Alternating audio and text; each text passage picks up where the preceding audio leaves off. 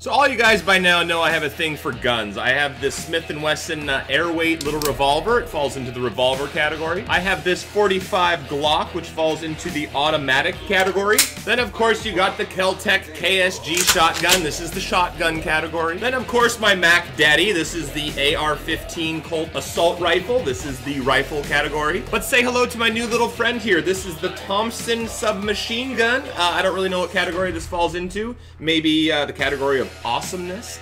This is a very iconic weapon that was used by soldiers in World War II, and a lot of gangsters loved using them in the 1950s. Well, good old me just got my hands on one, and it's coming up next here on Gadget Jeff TV. Gadget Jeff TV. Well, hey guys and gals, and welcome back to another Gadget Jeff TV, where I, Jeff, your host, bring you a cool new toy or gadget every week. And this episode is brought to you by our sponsor, the word righteous.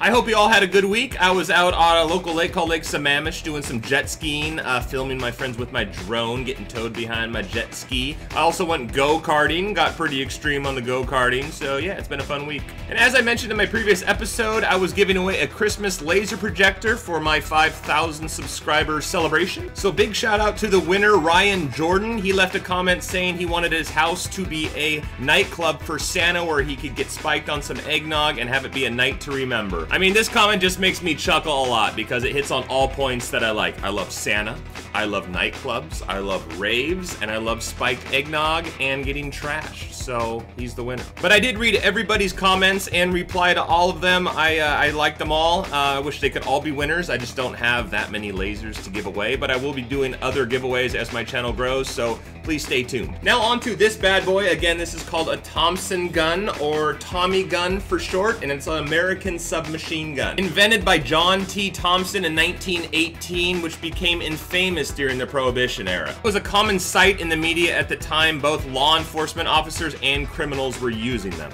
The Thompson was also known informally as the trench boom, trench sweeper, Chicago typewriter, Chicago piano, Chicago style, Chicago organ grinder, and the chopper. I don't really get all those names, but I kind of understand the organ grinder because this thing's pretty insane, or the Chicago typewriter, and that's pretty much what this thing sounds like. This guy was favored by soldiers, criminals, police, civilians for its ergonomics, compactness, large .45 ACP cartridge, reliability, and high volume of automatic fire.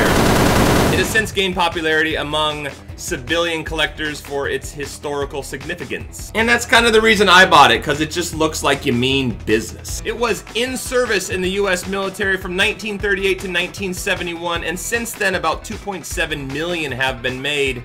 That's a lot of guns. Now, many soldiers use the 20-round clip cartridge, but gangsters, including me, prefer the large 50-round drum. But you kind of need this in a fully automatic machine gun because 50 rounds, believe it or not, you go through really quickly. Now, just to clarify, fully automatic guns, I believe, are illegal in pretty much every state except Las Vegas, of course. And the one I have here is not fully automatic. I hate to burst anyone's bubble, but I try to be in compliance with the law. See what it says right here? Semi-automatic pistol, which means it only fires every time I pull the trigger. If I hold the trigger down, it's not going to shoot automatically, I don't think. I mean, believe me, if fully automatics were legal, you can bet your bottom I would have one. Now, this monster ran me about $1,200. It is not an original. An original would be a lot more expensive than that. It is a reproduction model, so you collector enthusiasts out there, it is a repo. But personally for me, I'm happy with it. And you know who else is happy with it? My friend Gizmo. He's like, man. In 1921, however, they were priced at $200. A Ford automobile was priced at $400. Isn't that interesting? It's like a gun being priced at $8,000 today, about half the price of a normal car. Now, with my purchase, it came with this cool little book. It has some of the original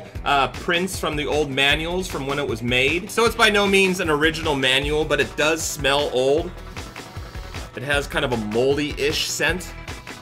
Now, this guy weighs about 10.8 pounds empty. With the 50-round drum filled with .45 caliber, it's probably gonna weigh a little more. Has an overall length of 33.5 inches and a barrel length of 10.5. Has an effective firing range of 160 feet and a muzzle velocity of 935 feet per second. That's moving. I've only went out shooting with this guy once. I went through one 50-round drum.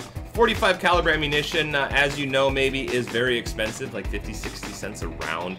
it just adds up a lot when you have 50 rounds. You're looking at 60 bucks per drum. So a day out at the shooting range can get a little expensive with this guy. I'd recommend just bringing him out once in a while and popping off a couple rounds or something, and maybe go to like a 22 if you just want to do some target practicing. I personally think it's more economical for home defense. Stick it under your pillow while you're sleeping at night. If someone breaks in, you got 50 rounds ready to go. Now you can buy a wood stock that represents kind of like the handle, so you can have it up against your shoulder so you can actually aim. This is how soldiers used it. But the old gangsters actually used to walk around with them at waist level, which in my opinion was more for show than actual ease of use, because you can't really aim when it's down at your waist. But then again, when you have a fully automatic weapon at your waist, you're just spraying foos. I don't think it matters. Now I highly recommend the Tommy gun if you're looking for kind of a show and tell piece. I don't know if it's really practical for home defense or to go shooting with it every day. It's more just looks like you're a gangster. Well guys, I hope you enjoyed the Thompson gun or the Tommy gun or the Chicago typewriter or the Chicago blah blah blah. I'm happy to add it to my arsenal of weapons. I guess it falls into the rifle category, so I guess I have 2 rifles now.